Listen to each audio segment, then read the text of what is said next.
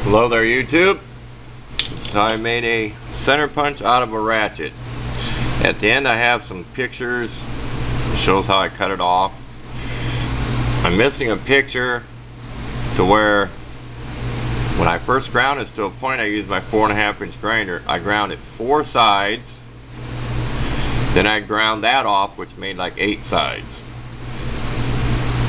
I think you'll see there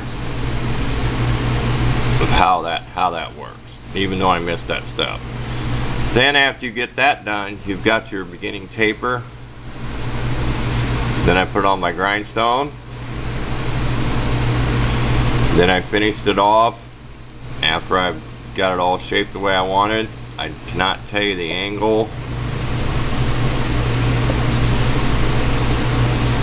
but I used my little sanding disc that I'd made for my mini grinder to polish this. This is needle sharp.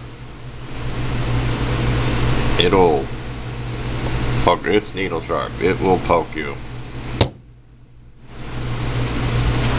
Which in time, it's going to dull. So I'd rather have it sharp as I can get it, because I can always touch it up.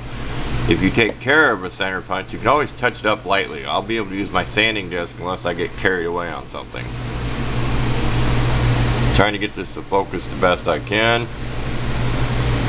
Experimenting with the light in here.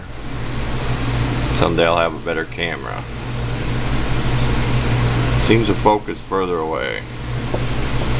Just a cheap ratchet. It was so cheap they wouldn't even put their name on it. And I do not like their old stuff on ratchets. It digs in your hands. The cheap ones are made so sharp it'll just tear your hand up.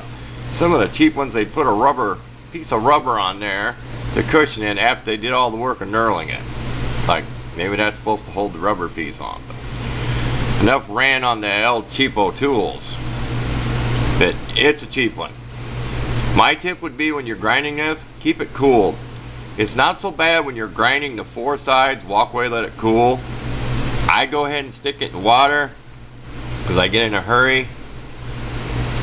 But if you take the hardness out by heating it, cooling it, heating, cooling it, you're not going to have a very good tool. The idea for me to make these is to have a nice hard piece of steel. Better than some of the cheap punches you buy. And I think this is not quite 6 inches long. I had the ruler. I took a picture with the ruler. But the ratchet was junk. I can't believe it cleaned up that bad. I'd lost it. I'd seen it laying around. My junk was all rusted.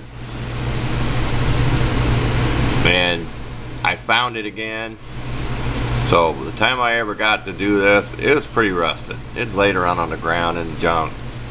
All busted up, no good, but it's a good recycle for an old ratchet. I haven't figured out too many other things to make with a ratchet handle. Maybe the handle on a little hammer. I've done that.